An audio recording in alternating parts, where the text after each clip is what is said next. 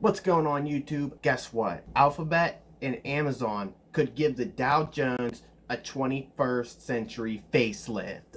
Okay, a facelift, guys. It's gonna change its face. Okay, it's gonna change the Dow into a whole new person now. And you know what? It could help out Amazon and Google. Amazon and Google are two of the most dominant companies on earth. Each is worth more than $1 trillion and is a leader in multiple industries. But neither stock is a member of Wall Street's most exclusive club, the Dow Jones Industrial Average. That may soon change, guys. This is gonna be insane. This is a huge catalyst for Google and Amazon. Now, if you want to be a part of the 20-to-1 stock split in the Dow Jones, you're going to want to get in now. This is going to be crazy. Amazon announced late Wednesday that it planned to do a 20-for-1 stock split at the end of May. While that won't change the value of the company, it means that one share, which now costs around $2,900, would trade for a little less than $150 based on current prices. Alphabet announced its own 20-to-1 stock split last month. The split takes effect in July. The price of Alphabet, most widely available Class A shares trading under the ticker symbol Google, currently costs about $2,600. So if the split happened today, the price would be dropped to around $130. So what this means is you buy one share of Google and you wake up tomorrow and you now have 20 shares. And it's $130 a share now, which could cause the price to even skyrocket because people can start trading options easier. You know, like it's cheaper to trade options when the stock price is only $130 compared to $2,600. Why does this matter for the Dow? The group of 30 venerable blue chip stocks is a price weighted average, not by market cap weighted index like the S&P. That means that if companies with quadruple digit stock prices were in the Dow, their moves would drastically skew the point value of the index every day. The company that currently has the biggest weighting in the Dow is United Health by virtue of its 480 a share stock price. One could argue that the only reason Alphabet and Amazon aren't already in the Dow is because their prohibitively high stock price. After all, they are the third and fourth most valuable companies in the S&P 500. Trailing only Apple and Microsoft. Microsoft has been in the Dow since 1999. Apple was added in the index in 2015 after its own big stock split. Of course, adding Alphabet and Amazon would mean that the two current Dow listed companies would have to be removed. There are several logical candidates. Older tech firms Intel and IBM could be kicked out to make room for Amazon and Alphabet. Oh my gosh, dude, why would you kick out Intel? Intel is a great company. That means if you have Intel and they kick Intel out of the Dow Jones, you better sell that now, because once they freaking kick you out, that is gonna screw up the stock price. If you believe in the company and you think in 20 years from now it's gonna be worth more than what it is, then I don't know, keep it, but you could sell now and then buy back in at a cheaper price. That would make sense too. Walgreens, however, was just added to the Dow in 2018. It replaced longtime Dow member General Electric. So I think they should kick out Walgreens. The last major shakeup of the Dow took place in the summer of 2020. Salesforce, AMZN, and Honeywell were added, replacing ExxonMobil, Pfizer, and Raytheon. They kicked Pfizer out right when the pandemic happened. I bet that pissed them off. That's probably why they're destroying the world.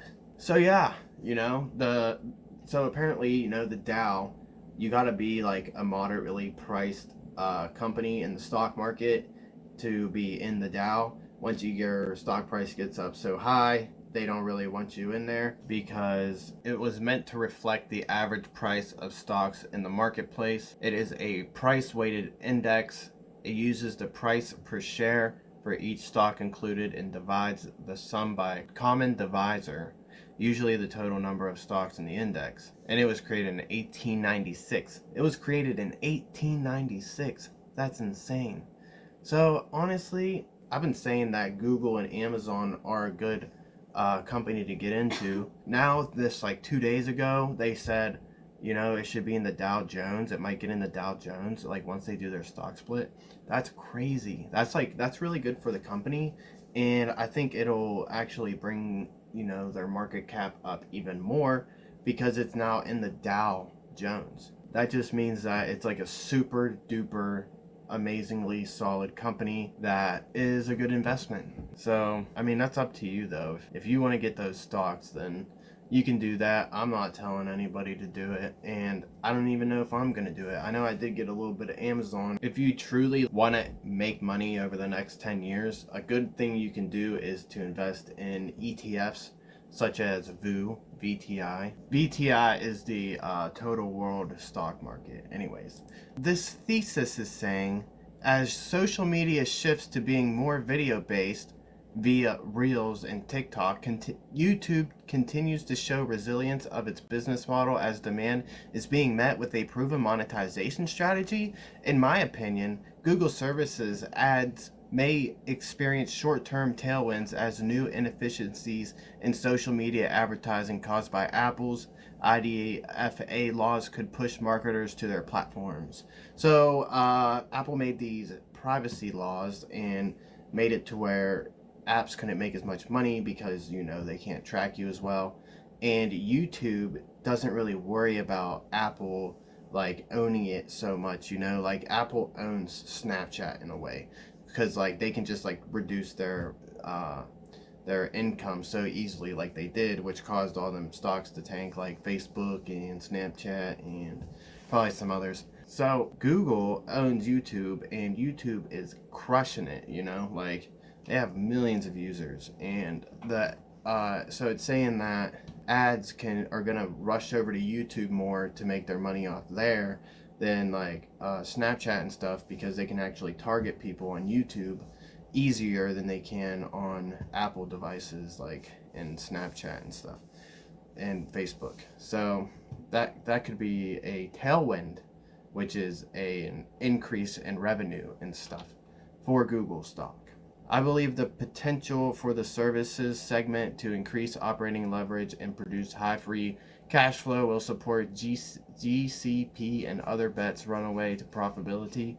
This may support growing returns and invested capital into the future. While not a factor in my core Alphabet thesis, I do believe the 20-to-1 split will also provide short-term tailwinds for the stock. While not a factor in my core Alphabet thesis, I do believe the 20-to-1 stock split will also provide short-term tailwinds for the stock.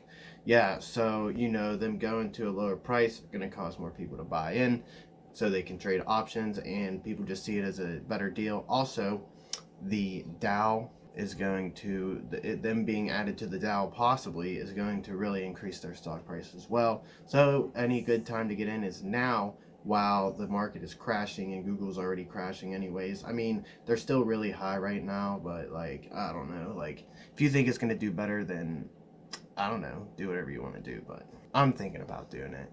I don't know, I haven't made up my mind yet on Google though, so we'll see what happens. Anyways, like, subscribe, like it for the algorithm, because, you know, nobody really gets to see my videos, and I would like my channel to grow a little bit, so please like it and possibly subscribe, because 99% of people that watch my videos do not subscribe. And thank you for watching my video. Have a good night.